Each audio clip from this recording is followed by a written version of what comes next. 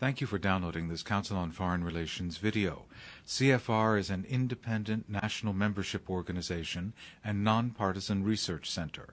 For more information, please visit us online at cfr.org. Good evening. I don't know if it's the subject matter or these exciting panelists, but this is a standing room only audience, and welcome. We're glad to have you.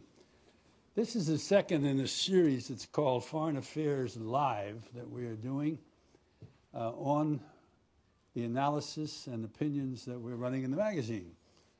And as you can tell, the subject this time is one very much on everybody's mind, which is what's going on in the financial and economic world, both here and around the globe. We're joined tonight not only by the people who are in the room, but by national members who are electronically linked up, and some of them even are already sending in questions for our panelists when we get to that. Before we do get to it, I just wanted to mention that we have, in addition to members of the council here, we have subscribers to the magazine beyond the list of members and other friends of the magazine, and welcome to all of you. I should mention that the content of Foreign Affairs is now archived, and it goes back to 1961.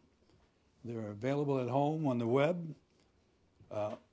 Among the things that are available, since we are in this very exciting transition period, are two articles from a series of 8 that we ran in the summer and fall of 2007 by all the major candidates, Republican and Democratic, for the White House. Barack Obama's piece was run in the July-August edition of 2007.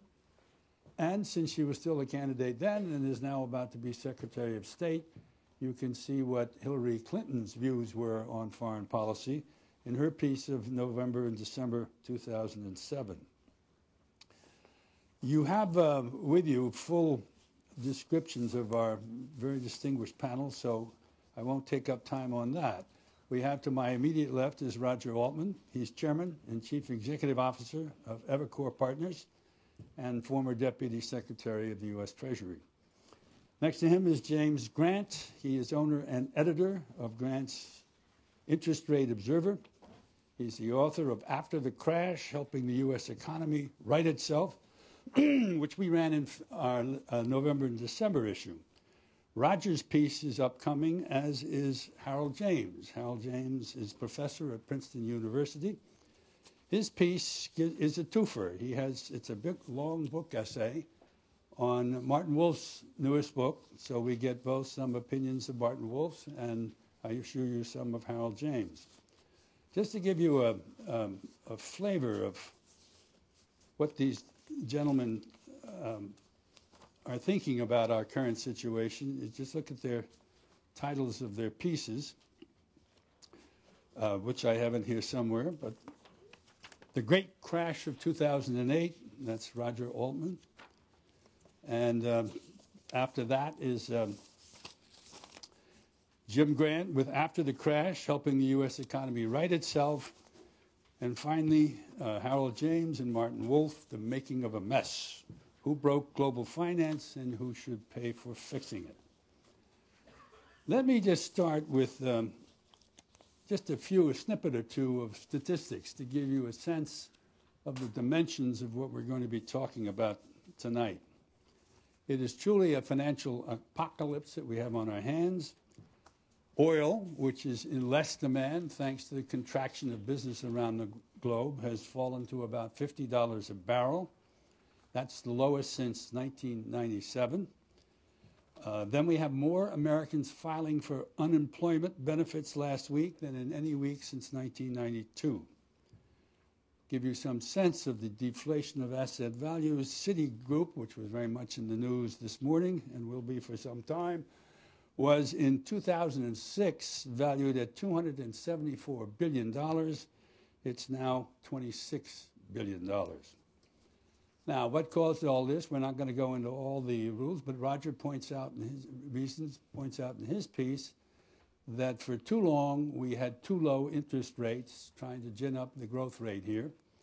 And that was coupled with a large amount of liquidity that had someplace was under pressure to go get higher returns. The regulatory framework during this period of time clearly failed to limit the abuses. And the bottom line of that is that the financial system ultimately collapsed. It has now spread its venom, so to speak, into the real economy, and that indeed has gone global. So that's where we are now. And let me just start with a question for Roger. Is the Obama plan enough? Can we tell yet? And is it in time? And by in time, I mean we're going to be lucky to get it by the, as he announced, he's going to try and get the Congress to work on it starting in January so that by the time he comes into office on the 20th, he can move with some alacrity. Well, first of all, Jim, I don't think we know nearly enough yet about what the plan will be. But what we do know is encouraging, namely the likely size of it and scope of it.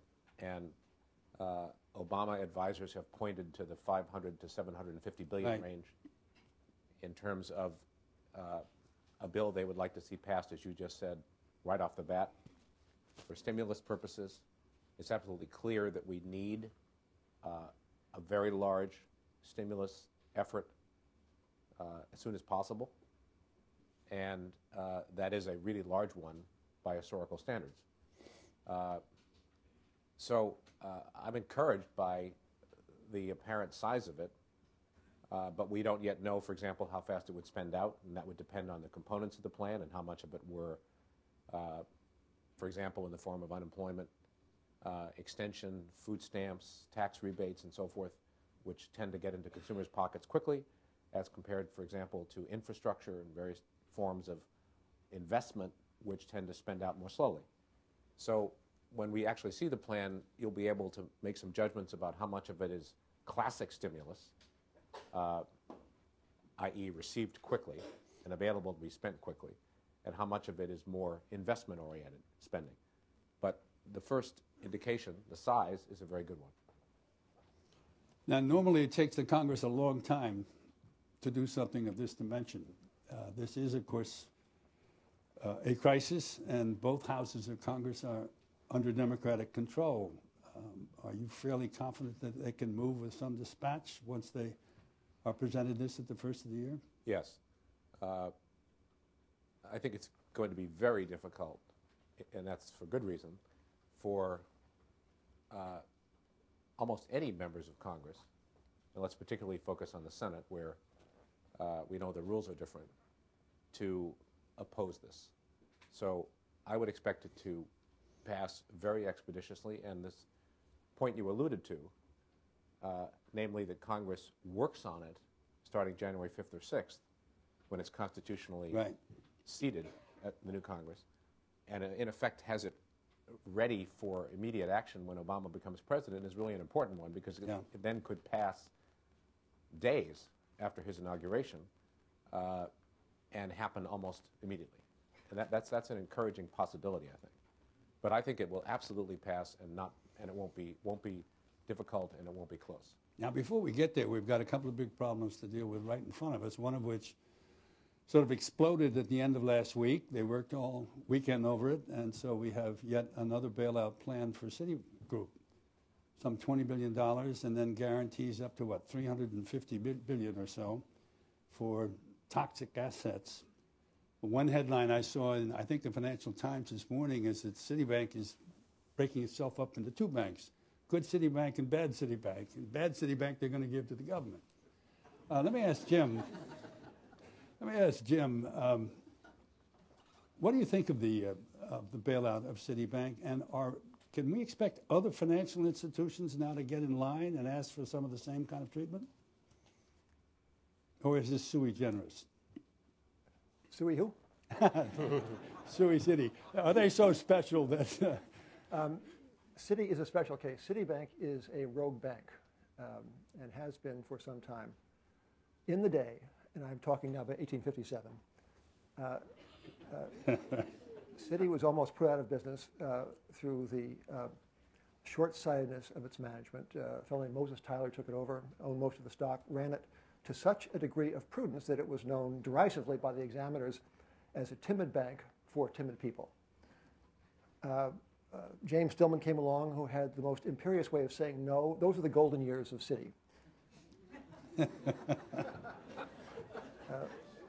Tragically, they learned to say yes about the time of Walter Rifton, and yes has become more and more emphatic until such time as a fellow named Chuck Prince, carefully supervised by Robert Rubin,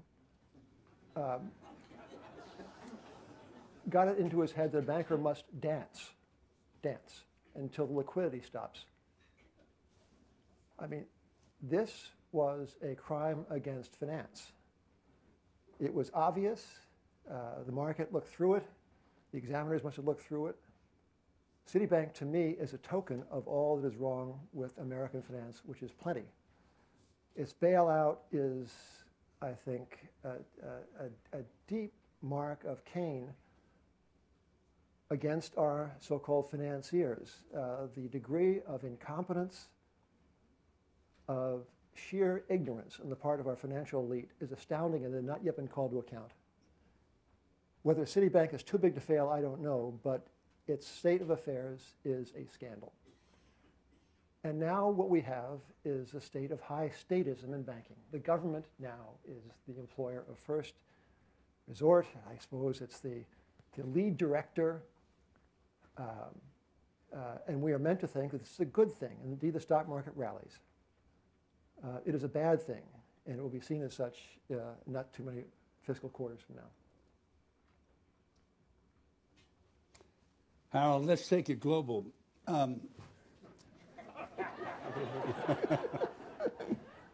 By the way, Jim, I hope my own local city ATM is part of the good city. I don't know. I haven't found that out yet, but I hope it is. I almost went to my ATM to pull everything out this morning until I read the news that we had some rather large guarantees coming down the pike. But Harold, to go global, some people have said that the problems we have here, serious as they are not going to be as bad as those in the emerging markets.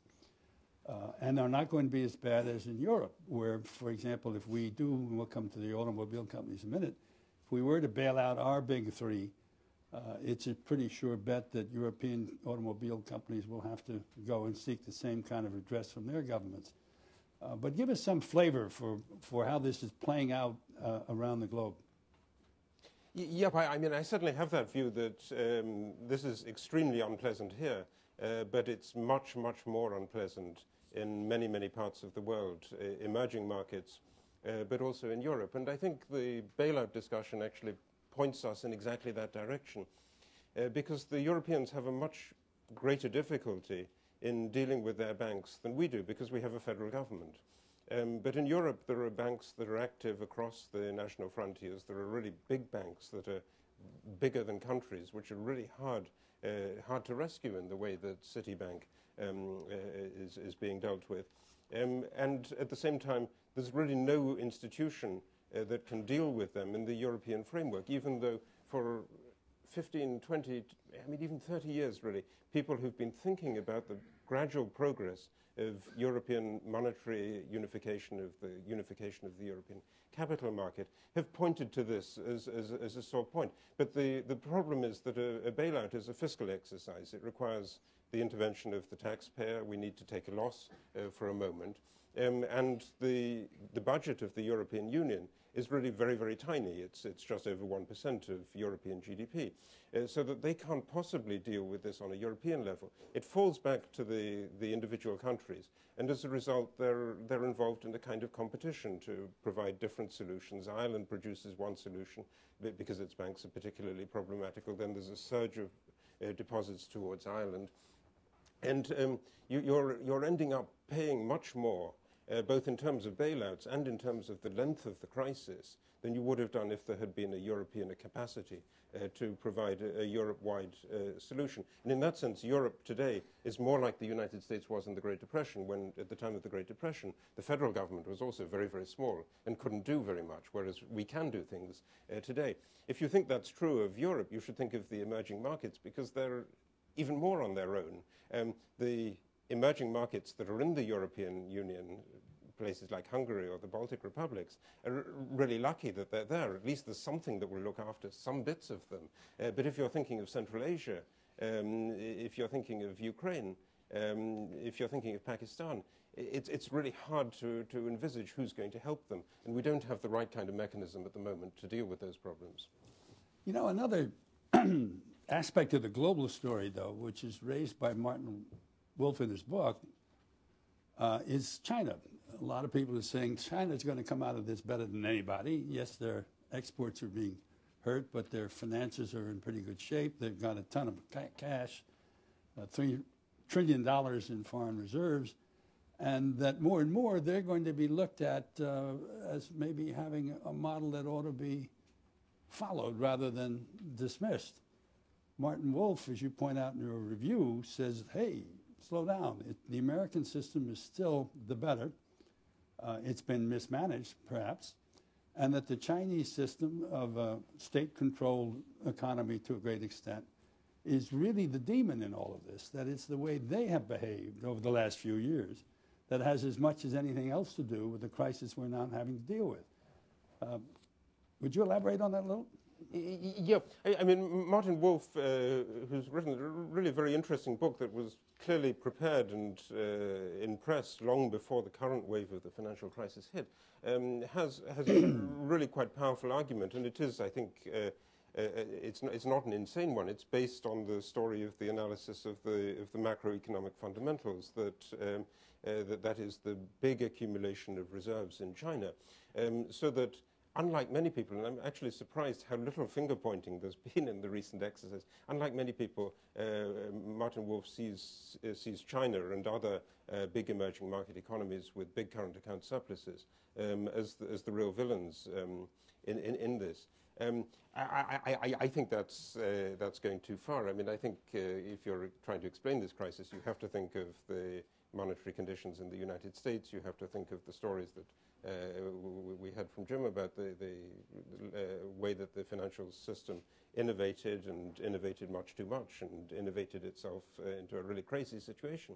But it does seem to me that Martin Wolf's book has a really important point in that what's happened over the last 10 years is that there are many, many emerging markets that have done very well, have grown, have got a big middle class, capable of working in the world market, and they're saving at high rates, and they're going to continue to produce savings. So if we're thinking of where the solutions will come from, when we're thinking also of the recapitalization of financial institutions, we really should think of these powerful centers of surplus accumulation with their very, very large middle classes, which are going to stay, I think, unless something really, really catastrophic happens, in which case you're in a geopolitical nightmare. But if that doesn't happen, this is still going to be the center of surpluses and really an important resource for the world economy. Yeah, I want to move on in just a minute to sort of the midterm. What are some of the things that we need to be considering doing about the international financial system and so on? But first, there's one more big item on the agenda right now, and that's the big three automobile companies in this country. And Jim and Roger, I think you all have slightly different views on what should be done about this. I'm oversimplifying, but bailout versus bankruptcy. Jim, you want to start it off? Living in Brooklyn, so far from Detroit, I favor bankruptcy. And on principle.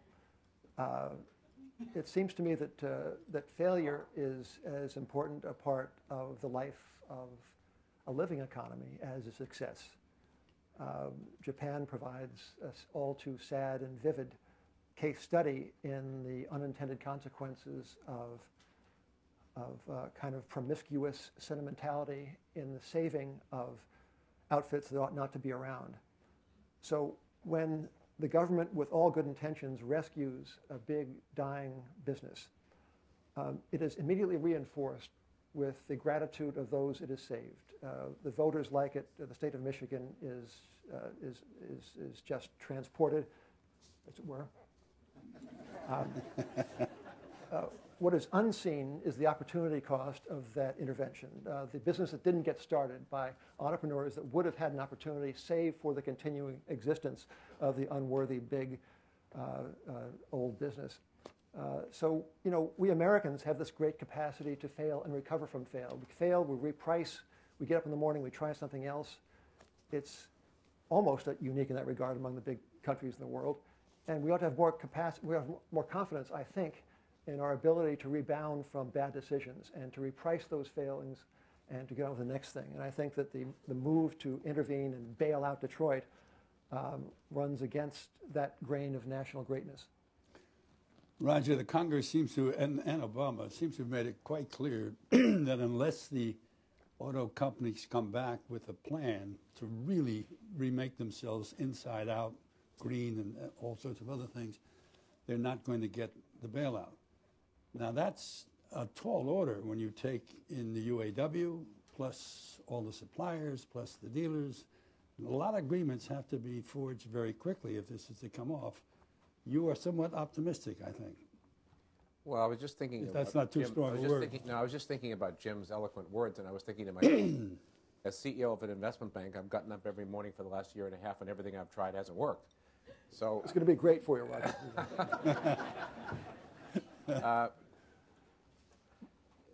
I think the point that the President-elect made and a number of others have made is the right point, namely that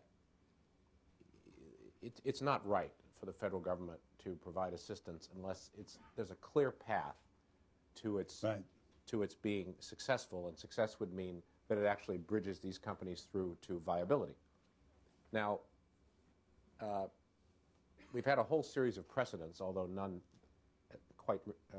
that recent, but certainly the Chrysler Loan Guarantee Act of 1979 and then really the New York City Loan Guarantee Act of 1978 were both clear precedents. And in those cases, and I think this is what they're tying it to, Jim,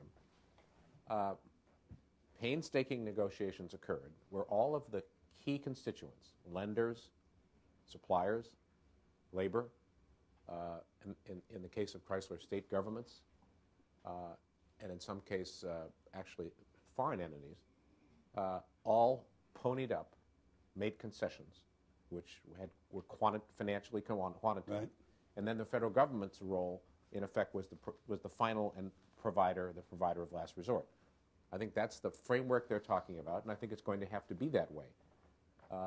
And whether that means that there'll be an interim loan, say 6 months, which then provides enough time for those negotiations to occur.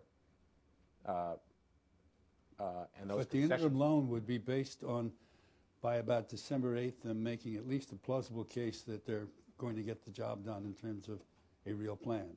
I think they'd have to outline the elements of that Right. plan and the way that these concessions would be framed, and then in effect ask for enough time, which is months, to negotiate them.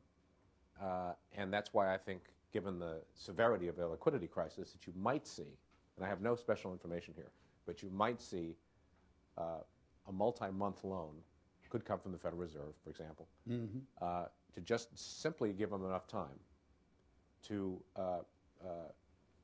organize the type of multifaceted plan, as I just described, which would be seen and actually would be a path to viability. Now, of course, the other alternative, which Jim talked about, is allow them to file for bankruptcy and let the federal government be the debtor in possession lender, as the professionals say, and allow the bankruptcy process to wring those concessions out. Because in bankruptcy, of course, for example, the $30 billion or so of unsecured debt that General Motors has would suddenly be at risk. I mean, General Motors would not be obliged to service that debt. Right. And the contracts that General Motors has for retiree health and medical, which are enormous, would not be required to be met, and so forth. So theoretically, you could do this out of court, restructure it out of court, or restructure it in court. I suspect that the political powers that be will prefer the former, because there's always risks in bankruptcy, whether or not you can actually succeed in reorganizing it, and whether, for example, the customers remain with the company, given the multiplicity of choices they have. But theoretically, you could do it one way or the other. I should say, in full disclosure, our firm works with General Motors, and I work with General Motors myself, so I don't want to fail to say that. But I think there will be federal intervention, and the question is what form it will take rather than whether it'll happen. Anybody here work with Ford or Chrysler? In the interest of time, I've got a bunch of questions on what we should do about it. I'm going to wrap them up into one because I want to get to you all very quickly. There are lots of suggestions around now. We need a Bretton Woods 2 to completely redo the international financial structure, to less expansive recommendations for tighter measures on such things as capital and liquidity standards. There's a thought that those elsewhere in the world are going to have a price tag for what we have done, so to speak, such as expanding the G7, changing the role of the IMF to be more controlling than it is of such things as currency reserves. Let me just go down the panel here quickly and just say, what is the one or two key things you think we ought to be doing in the midterm now, not the crisis of the next 60 days, given what has happened? Roger, you want to start? Number one, expand the IMF. Expand it both financially and expand it in terms of who plays what role. The world's wealthiest country, which by standards of reserves, perhaps not, well, not output, but by standards of finance, is China. And China should play a larger role in the IMF. That would require a redo of the shareholder system and the quota system and so forth at the IMF, but it would be appropriate under the circumstances and in order to bring such an important nation into a more leadership, into a bigger leadership role. As far as a real Bretton Woods 2 is concerned, which at the time meant, among other things, a managed system of exchange rates, or actually fixed exchange rates. Right. The days for that are over. The system of world finance is too big. The foreign exchange markets are too big. We can't go back to that. That's really impractical. And I would also add that the idea of a single system, even a single Western system of financial regulation, is also, I think, unworkable, because the needs and the challenges in these areas are too different. Too different, yeah. The idea of having, for example, one regulator for Europe and the U.S., I think is just an unworkable idea. Jim, you talked about the need to get back to fixed exchange rates and to... I didn't know what Roger was going to say when I... I know. And a reserve currency that is tied to gold or to some commodity. Yes, like that. And to start with the world as it is, this country, the United States, consumes much more than it produces, and it finances the difference every year with the emission of dollar bills into the world's payment stream. Now, this emission runs from 600 billion to 800 billion in any case, a lot of money, even when you say it fast. And we have lived with the glorious exception to the rule that you can't do that. We are the exception. We're the exception because the world gladly accepts our dollar bills, and not only does it accept them, but it also reinvests them in our securities, so it's as if they never left home. And I think, Roger, the people who insist that this system can't be changed or that it mustn't be because it is too ingrained, I think assume a great deal on the part of the confidence and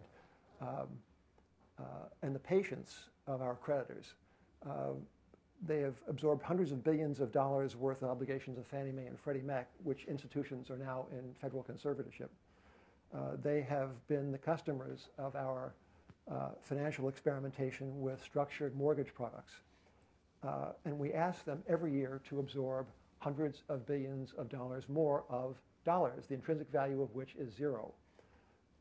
It seems to me that one idea for the medium term is just to expand our imaginations and to reacquaint ourselves with the rules that preceded Richard Nixon's decision to go off gold in 1971, go off the last remnant of what had been a gold standard. And it was a very feeble one at that. But I think that we ill-serve ourselves if we continue to assume without reflection that the world will ever be ever ready to absorb our dollars and invest those dollars in our securities. It seems to me the height of national conceit. I'd be really worried about going back to a fixed exchange rate system, I must say.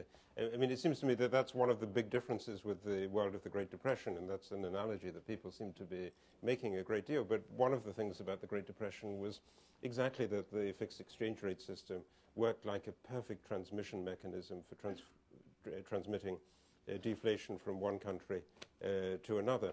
That's not to say that you can't have crises with floating exchange rates, but if you imagine what Iceland would have been like with a fixed currency, or what the UK would be like with a fixed currency at the moment, those scenarios would be much, much worse than they are.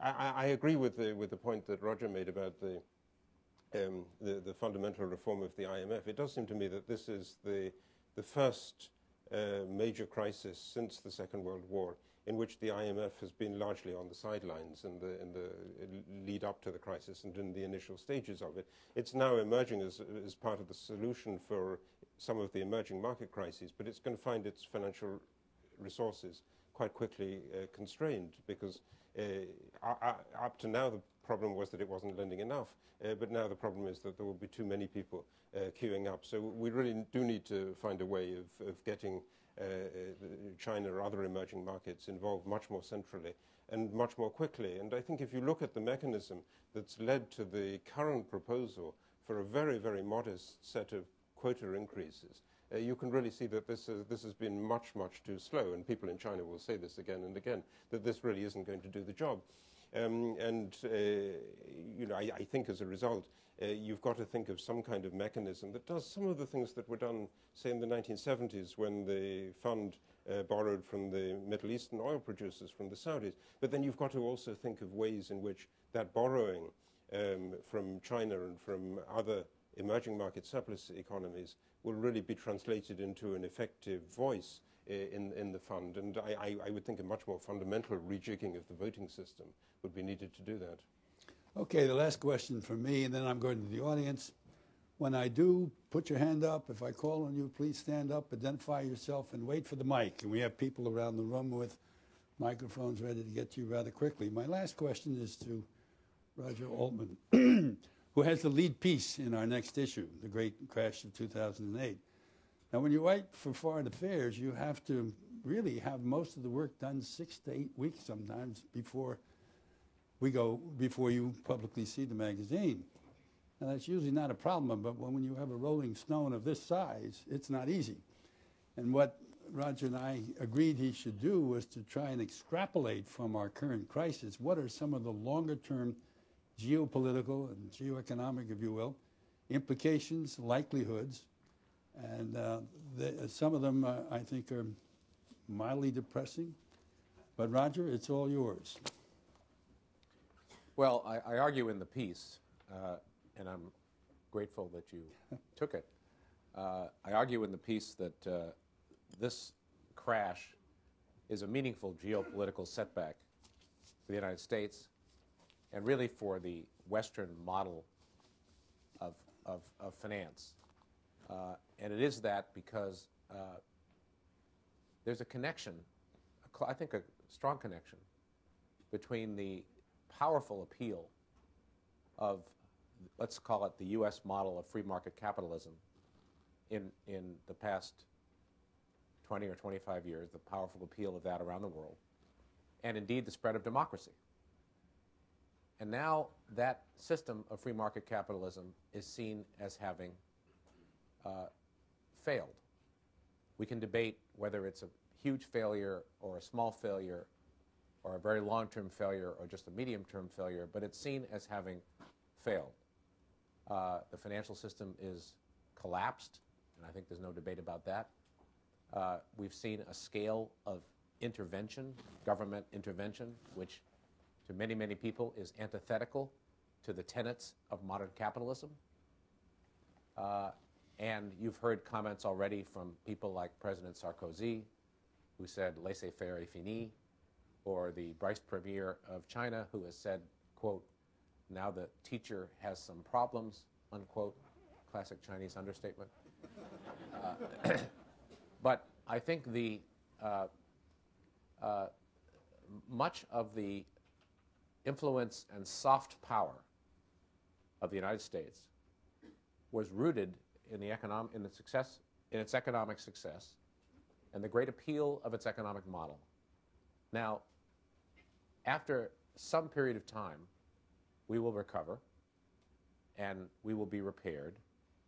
And I don't mean to imply that this is a permanent failure. It's not. But for the medium term, it's a geopolitical setback, and I think a meaningful one. Now, there won't be many around the world who benefit from this crisis. We've talked already about the developing world and so many victims in the developing world, and you can already see the line in front of the IMF, which is stretching quite long already and will get longer, for classic IMF-style emergency rescue. But there will be one or two nations, most notably China, which, relatively speaking, do benefit. China will suffer much less than the U.S. and much less than Europe from an economic point of view. Yes, its growth rate will slow. Yes, its growth rate may slow meaningfully, but it will still experience growth which the rest of the world will envy. And, of course, it has the strongest financial position in the world. And the result will be an opportunity for China, and I expect them to take it cautiously and conservatively rather than aggressively, but nonetheless an opportunity for China, really without doing very much at all, to expand its influence and to play a more strategic role, particularly in the rest of Asia, but actually around the world. It can do that as financier, it can do that as investor, it can do that merely by pointing quietly to the advantages of the Chinese model over this Anglo-Saxon model, if you call it that, which has just failed so spectacularly. So that's the thrust, or one of the thrusts. But it doesn't necessarily have to be a particularly adversarial competition. It's just they're going to have stronger cards to play, even if relatively benignly. In fact, I would guess that the new administration will come to see China, our new administration, will come to see China as its most important bilateral relationship, and actually that this crisis could promote a closer and more cooperative relationship between the U.S. and China, because these are emerging, or not emerging, these are increasingly evident as the two most important nations and powerful nations on Earth. And I think with the fresh slate that our new administration will have, and the difficulties on the one hand we just discussed and the advantages that China presents, it lays the groundwork or framework for what could be a closer working relationship rather than a more distant one. Roger, thank you for finding a little glimmer of light at the end of the tunnel. We need that. Questions? Yes, sir. Yes, ma'am. Right over here. And the mic is coming your way.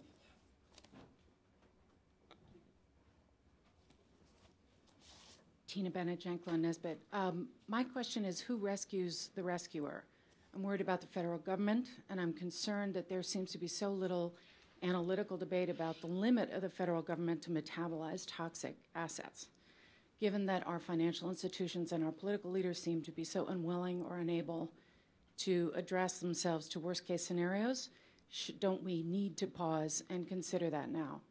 I thought of it particularly the other day when I was at my local bank and saw the shelf flyer explaining the FDIC insurance, saying this is backed by the full faith and credit of the U.S. government, and I actually choked up and thought, what if we get to a point where that doesn't mean what it used to mean? Very good question. Jim, you want to take that one? Right. The U.S. government is an enterprise that spends, or is going to spend, $3.5 trillion and will take in $2.5 trillion about in this fiscal year. Before the crisis, it was upbraided by the General Accountability Office for having misplaced about $60 billion in the accounts. About 11 years in a row, GAO can't can't give an auditor's opinion on the government's accounts because they are rather a mess. So that was the state of affairs before the massive intervention. Now, whoever it was who said there's a lot of ruin in a nation spoke to calamity howlers like me one must be careful about jumping too quickly to the conclusion that this math doesn't work. Math doesn't work, and yet we go on. However, the dollar, it seems to me, is the question. Now, the Federal Reserve prints them, and you can listen to the Federal Reserve speeches, but you're mostly advised to look at its balance sheet. It's a bank, and it has assets and liabilities. Liabilities are dollar bills, and it creates them in plain sight. It discloses the results every Thursday, 4:30. Around Labor Day, the Fed's balance sheet footed to about $965 billion. Today, it's about $2.5 trillion in round numbers. Never before has the Fed done what it's doing now. And I think never before has the world been quite so sanguine about a central bank doing what the Fed is doing now. This is an extraordinary exercise. If the Fed wanted to be like the Reichsbank in Weimar Germany, it'd be doing what it's doing now. So to me, there's a clear and present danger surrounding not only the dollar, but also other paper currencies. The Bank of England is expanding much faster than the Fed. These numbers look like typos. The Bank of England has year-over-year expansion of its assets about 200%, a little less than that maybe. Extraordinary. So the world over, central banks are printing money as if it were going out of style. Now, the thinking, I think, in central banking circles is if they all do it, nobody will notice. So that's where the gold price comes in. That is the telltale. That is what will signal that the world is losing its confidence in the institution of managed currencies and in the mortal human beings that would pretend to know the right interest rate and the right amount of money. It seems to me that we're coming up to a crisis of managed currencies, not merely of the dollar, but certainly the dollar itself is in a very dramatic juncture. So, this is a great country. Its strengths are like too numerous to mention in a short speech. But it issues a currency, the value of which intrinsically is nothing. It is faith-based. And the risk to me now is that this massive kind of across the aisle, bipartisan embrace of statism is going to result in a terrific inflation once things settle down. So I hope I'm wrong a little bit. But that to me is, it's not as if this country is going broke. This country is producing so many dollars that one must begin to wonder. Harold, we got a question from one of our members in Lawrence, Kansas, Karatan Bahala, and it's a tough question. Should we stop bailing out our financial institutions, and should we allow the markets to adjust no matter how savage? Well, I think we saw what happened when you tried to do that with the failure to bail out Lehman's. This was exactly that bold experiment in doing that measure. And if you remember the immediate aftermath of that weekend on the Monday morning, there were plenty of people from a classically European-style liberal background, a free economy background, who cheered that. But it clearly didn't work. And I think in the current circumstances, we really don't have much choice. But we have to worry about what the long-term consequences of this are, because the story of the governments moving into credit markets and taking over banks, and also I think there's more and more a call, because even with the recapitalization of banks, it isn't getting the credit market started up again. So there's going to be a call for governments to press for particular lending, and that's going to be quite politicized. And this can, in the long run, really be quite disastrous. The most striking example of this, I think, is in Italy, where the government took over the banks in the 1930s and then created a bad bank of exactly the same kind that's being talked about now with reference to Citibank. And this managed Italy's industrial assets for the next 50 years and managed them very, very badly. So we really have to make sure that what we're doing is a short-term measure and that we have a good exit strategy from that short-term measure. Yes, sir.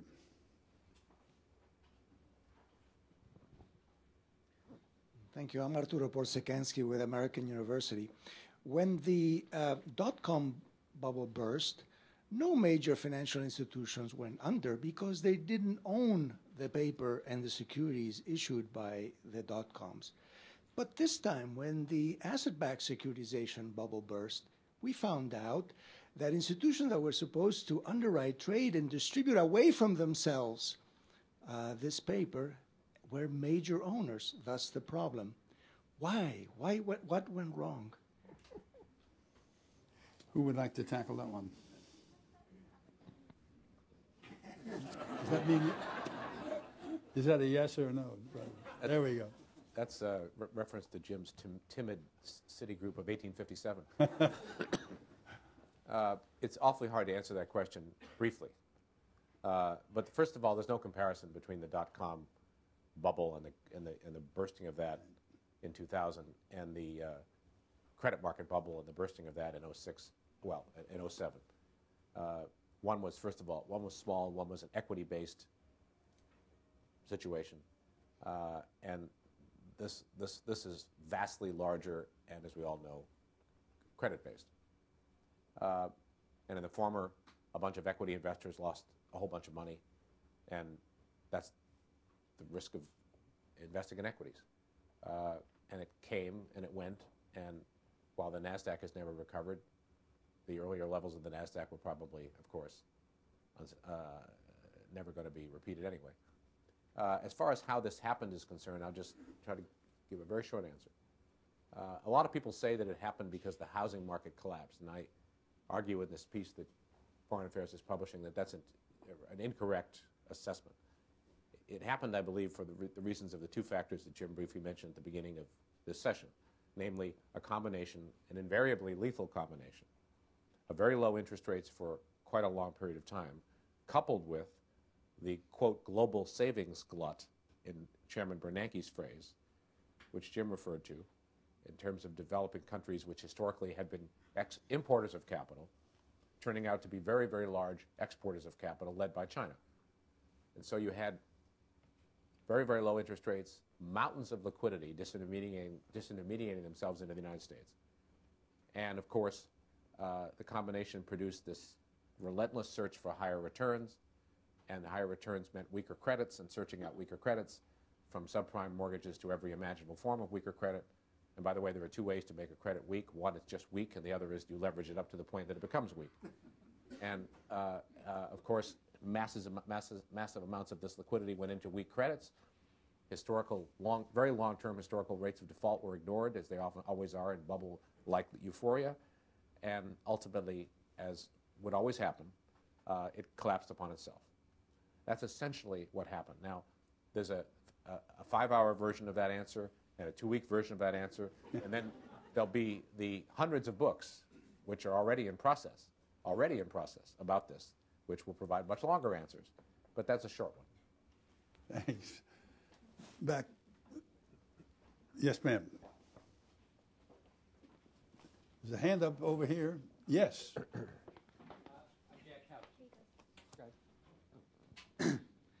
Thank you. What will be the mechanism for accounting for banks and those assets that have been off the book, these credit default swaps and that? Where will that come from, at least in the United States? Jim? Sir, could you be more specific as to what kind of accounting question is it exactly? I understood that credit default swaps, assets, were not necessarily on balance sheets and standard accounting practices for some of these banks. Well, I think to the regret of many of the institutions, they are. They're all too visible on many balance sheets. You know, they now feel like AIG will undertake to guarantee a part of a mortgage that is stamped AAA and therefore without risk, and it will write that guarantee, and that guarantee will be on balance sheet. And when the mortgage turns out not to be so AAA, the loss will be evident and will be reflected in reduced shareholders' equity and reduced profitability. Yes, ma'am. I want to wait for the mic, please. Hanya Kim, Intrepid International. an answer to that. The credit default swaps are actually giving us a pretty good measure of prices right now. They're trading fairly liquidly. So those are trading at market. You're referring to the mortgage-backed securities and so on, and the discussion of whether they should be marked to market is, what can I sell this for now, which is probably the only rational way to price it. Some people have been talking about maybe giving somebody a little bit more for them because they feel bad. But the credit default swaps are providing a really good gauge right now. Okay, way in the back on the left. Yeah, Denny Schechter with Global Vision. To what extent do you believe that criminal activity played in all this? The FBI is investigating 26 companies. They've indicted 400 people. They've opened 1,400 cases. We're told they would do more if their ranks hadn't been cut by the Bush administration. To what degree is fraud, misrepresentation, and other crimes involved in this? Well, that's a nice meaty question. Harold, let's start at your end.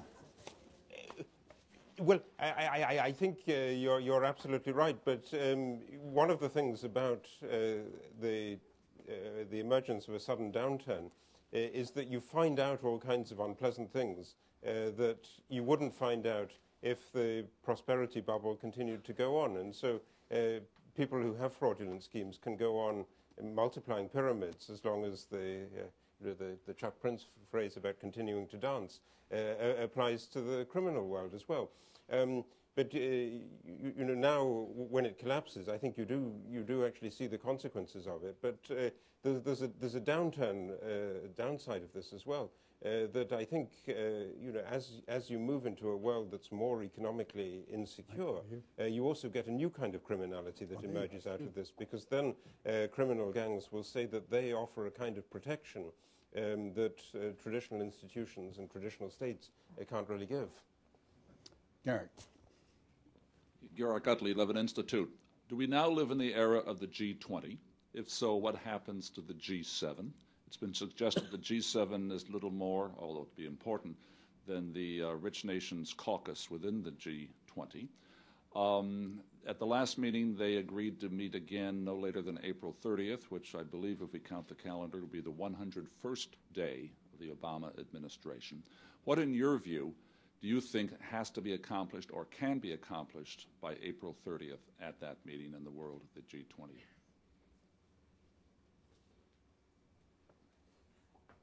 Can I answer that? Yes, go ahead. Well, Garrick, I think, first of all, the G7 is obsolete. It's obsolete because of its membership. Its membership is a membership of 20 years ago or earlier, and not really reflective of who carries what weight internationally now in economic and financial terms. So how can you have a group like that without China and arguably India? So I think it's obsolete, and I would think that the G7 should meet less and the G20 should meet more. As to what can be accomplished between now and April 20th, I think if they're seeking a Bretton Woods II, the answer is not much. But I think if they're seeking, for example, to reinvigorate, as I said before, and enlarge the IMF, you could accomplish quite a bit. And a lot will depend, of course, on what impetus or lack of it the United States gives to it, the new administration. Yes. Irene Meister. I address it to the whole panel because everyone has mentioned in one way or the other China, but no one mentioned the role of Russia and where they're going to move. And they have lots of control, after all, still over their currency and their activities. I wonder if you would care to comment where that country will come in. Okay. Howell? Yeah, I mean, Russia, I think, is a much more terrifying version of what one of the responses to this economic crisis can be. We've already seen last week, now Prime Minister Putin said that in the case when the international financial system has so clearly failed, we in Russia need to renationalize our financial system, and we need to go and control enterprises, and we're going to take over assets, including presumably the assets of foreign companies with which Russia has been engaged in disputes for a considerable period of time. So, I think when you compare the Russia and China side of the reaction, you see in China, and I agreed very much with what Roger said, a very benign version of playing with power in a world that values power now much more than it values markets. But in Russia, you see a much less benign version of that, and a much more aggressive one, in which things like the control of energy resources, the control of the state enterprises, will be used for very, very naked power political purposes. But Harold, Russia is also much more fragile than China, is it not, economically? I mean, it's $50 a barrel for oil. They're in deep trouble in terms of the budget, are they not? Yes, I mean, it's fragile in the same way as some of the Middle Eastern oil producers are fragile. But that seems to me to make it more likely to be very aggressive than less likely to be very aggressive. So okay, we have time for probably just a couple of more questions. We'll start over here in the corner. And then back. I'm Golden Tree. There's right now in the credit markets a negative feedback. Lower prices beget lower prices. It's going to be tougher to refinance. How do you reverse that? And what to be looking for? The second question is, do you think at the end of the day the euro survives, given competing interest? Who would like to take one or two? You, Jim. As for the credit market, it seems to me that what there's a saying in the commodity markets that the cure for low prices is low prices, and the cure for high prices is high prices. When value finally becomes evident and manifest, I think it seems to me that people will buy this stuff. I mean, the Wall Street Journal has a stock phrase now: super safe treasuries, toxic mortgages. Our headline recently was toxic treasuries, super safe mortgages, because there's no inherently good or bad bond, right? It's all at a price. Yeah. There's no bad bonds, just bad prices. So the price mechanism itself will assure that things get started again if we only allow it to work. As for the euro, it is the emission of a confederacy, and we all know what happens to Confederate money.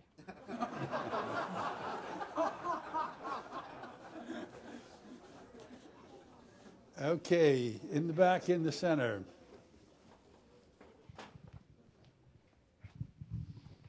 Peter Kedden, Princeton University. Much has been said about the role of the fund, but my understanding is that the fund has uncommitted resources of under $1 billion, much less than that. The one thing that the G20 did not do was to talk about borrowing arrangements for the fund. Would you agree, Mr. Altman, that that is a high priority and should essentially be undertaken by the new administration? The existing borrowing arrangements are only for and by the G7 countries, and the clients of the fund now are many more. Well, first of all, it's always a pleasure to be asked a question by you, Peter, so thank you. But yes, I would entirely agree with your point. Entirely agree. That was simple. That leaves us time for one more question. Yes, right there.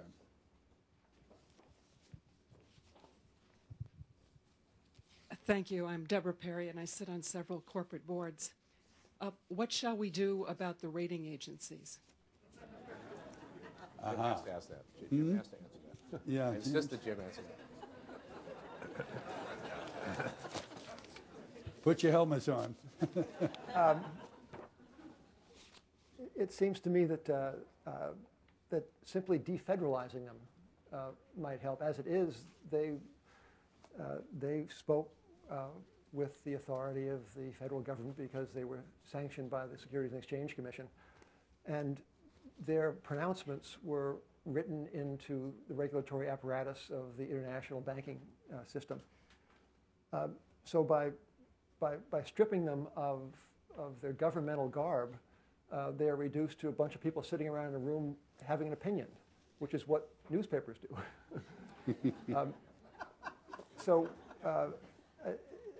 There's nothing wrong with people, vouchsafing an opinion for pay as long as that's disclosed and people know what it means and what it doesn't mean. The trouble is that their judgments were sanctified in some way through their being chartered and blessed by the federal government. And I think that was the root of the problem.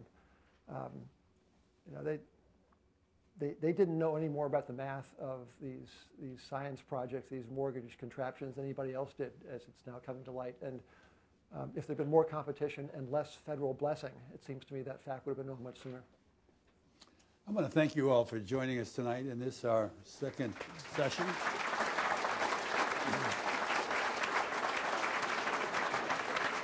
And I hope you'll join us the next time we do this. But right now, please help me thank our panelists, who I thought were so good.